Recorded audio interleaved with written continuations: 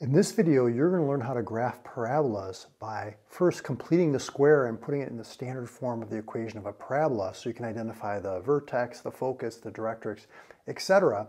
And we're going to go through two examples together. So let's dive in. The first thing we want to analyze is the different forms of the equation of a parabola. Like it's either going to be in this x minus h squared form or this y minus k squared form. If the term that involves the x is squared, we know the parabola opens up or down. If it's the y squared that's term that's squared, it's going to open to the left or the right. So that's important. And then we'll talk about the graph in a minute as far as how to identify the focus, the directrix, etc. So the first thing we want to do is we want to look at this equation, and we notice that this is a y squared type. See how there's a y that's squared but not an x squared? So that means we want to put it into this form right here. So the way that we're going to do that is we're going to get everything that has a y on the left side of the equation, everything else on the right.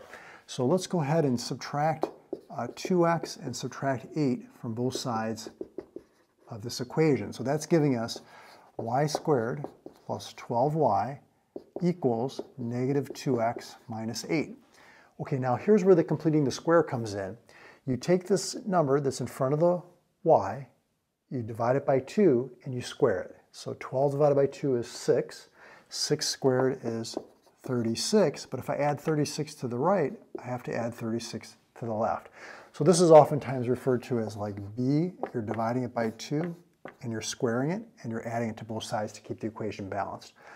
Okay, now what you want to do is you want to factor this left side. It's a perfect square. It's going to factor to y plus 6, the quantity squared. This number here is always going to be half of this b value. If it was negative 12y, this would be minus 6.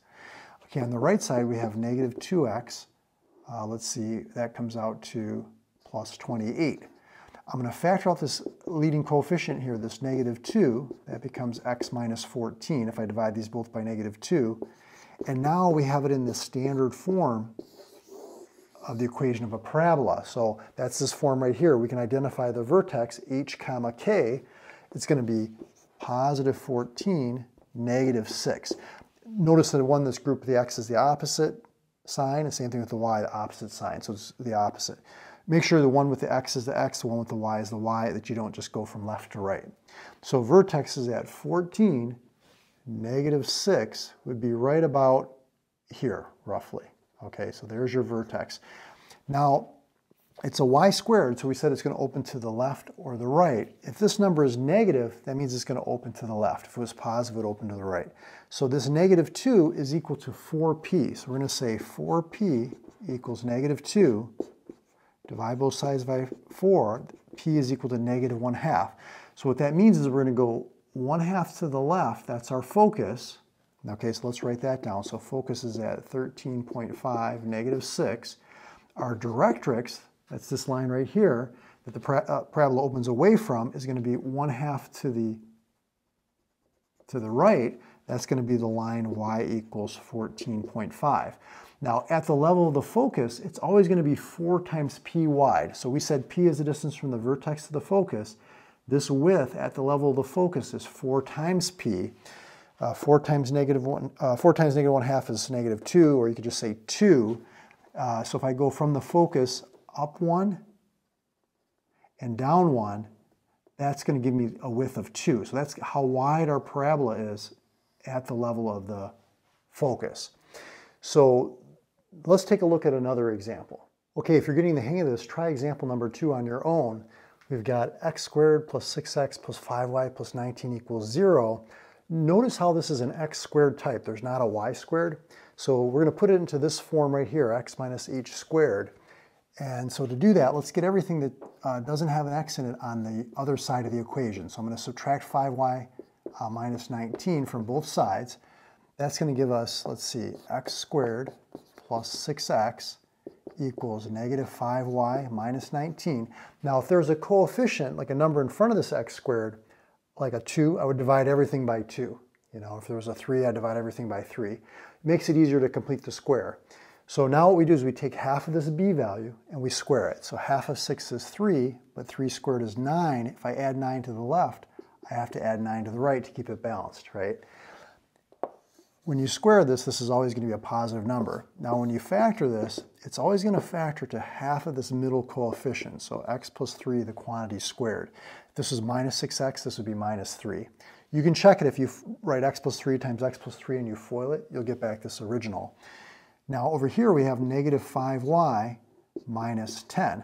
I'm going to factor out this leading coefficient, the negative 5. That's going to give us y plus 2. You can check your work by distributing. You'll get back the original there.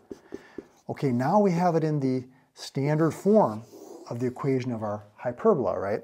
It's an x squared type, which means we know it's opening up or down, but because this is negative, it's going to open down.